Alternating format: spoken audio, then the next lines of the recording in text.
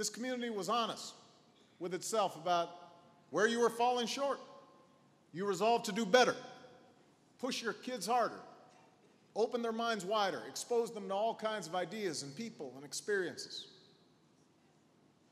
So graduates, I hope you'll continue those efforts. Don't make excuses. And I hope that wherever you go, you won't narrow the broad intellectual and social exposure you've had here at Kalamazoo Central. Instead, seek to expand it. Don't just hang out with people who look like you or go to the same church you do or share your political views.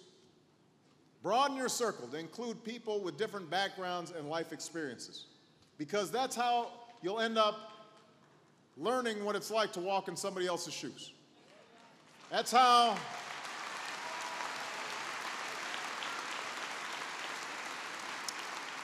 you'll come to understand the challenges other people face. And this is not just an academic exercise. It's a way to broaden your ambit of concern and learn to see yourselves in each other. You and I are here today because those people made a different choice. They chose to step up, they chose to serve, and I hope you will follow their example, because there is work to be done, and your country needs you. We've got an economy to rebuild, we've got children to educate, we've got diseases to cure, we've got threats to face, we've got an oil spill to clean up, we've got clean energy to discover, and it is going to be up to you to meet all of those challenges, to build industries and make discoveries and inspire the next generation. It's going to be up to you to heal the divide that continues to afflict our world.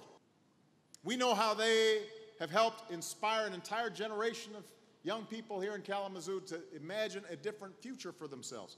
And graduates, today I'm asking you to pay them back by seeking to have the same kind of impact with your own lives, by pursuing excellence in everything you do, by serving this country that you love. I know that you can do it.